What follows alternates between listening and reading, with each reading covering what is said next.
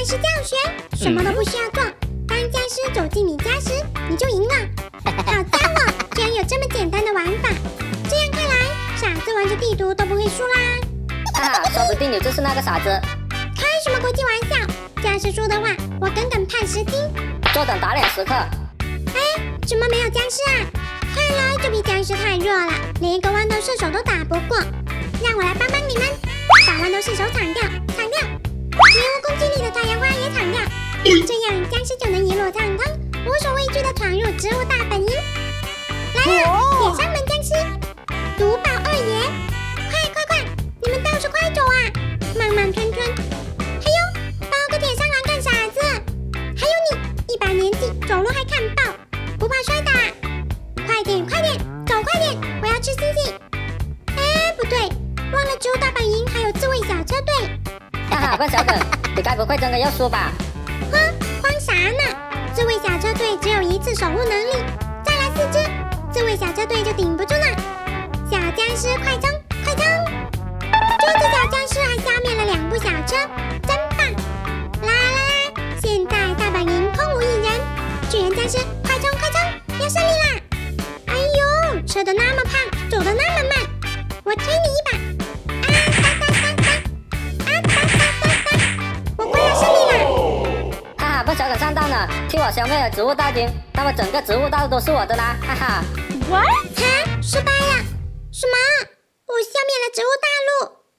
姐姐你太坏了，居然助纣为虐，我们粉丝都不喜欢你。我错了，竟然害了植物大陆。姐姐，如果再给你1次重来的机会，你愿意守护植物大陆？我愿意，我1万个愿意。那姐姐你要加油啦！小伙伴化成光，送你1次时光倒流的激光。植物大战僵尸教学，什么都不需要做。当僵尸走进你家时，你就赢了。我信你个鬼！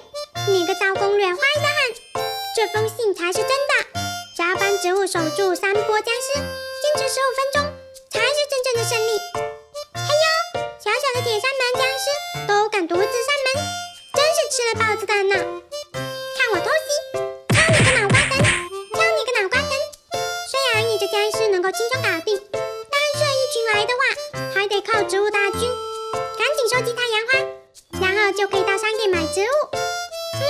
战斗初期，买大嘴花最实用了。姐姐，为啥把大嘴花作为第1植物手？大嘴花相当于坦克战士，能扛能重。看看这大嘴花，一口就能把僵尸给吃掉，防御能力棒棒的。反而僵尸至少能咬3口才能。当然，只靠大嘴花肯定不行的，得升级更强大的植物大军。这时候就很需要辅助向日葵，有多少买多少。姐姐，向日葵又不能攻击又占地方，很不划算呀。不是的，向日葵可以在同一个坑生长，种多少都没有问题。多谢战士大嘴花在前方严防死守，向日葵才能在后面安逸的产出。不一会儿就收集很多太阳花。好嘞，可以购买主要攻击手椰子大炮，也就是射手。看吧，这大炮攻速迅猛，威力无穷。臭僵尸还敢前进，给我打！这炮火冲天，枪林弹雨，看起来就是爽。来多少只，灭多少只。不过这植物大军实力还不够强大，得继续收集太阳花。好嘞，这下可以购买玉米加农炮，也就是法师，放在主力输出位，强大的 AO 全靠它。嘿嘿，这下大军就初步形成了。首当其冲战士大嘴花，中流砥柱射手叶子加农炮，火力全开法师加农炮，默默奉献辅助向日葵。布阵完毕，怎么没僵尸来了？看来这阵势已经吓退不少僵尸了，哈哈。姐姐，这植物大军没有刺客啊？刺客当然有，马上樱桃炸弹越多越好，放在最前排。啦，我就是最强的刺客，负责带樱桃炸弹一马当先。哦耶，真正的植物大军召唤完毕，出来吧，臭僵尸！我看你们能扛几秒钟。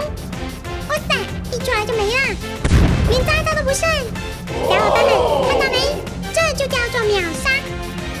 出一个秒一个，出一队炸一队，樱桃炸弹没了，续补上，源源不断的火力输出。小伙伴们，我这个植物大军强大吧？是不是完美的保护植物大陆？那我算不算将功